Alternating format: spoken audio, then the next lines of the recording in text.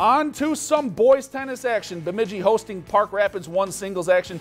Spencer Konishny takes the return shot from Connor Shaw, delivers the powerful forehand shot for the point. He wins in straight sets. 2 singles, Bemidji's Andrew Hokinson freezes Nick Porozinski, gets the point with the forehand shot. He wins in straight sets 6-0, 6-1.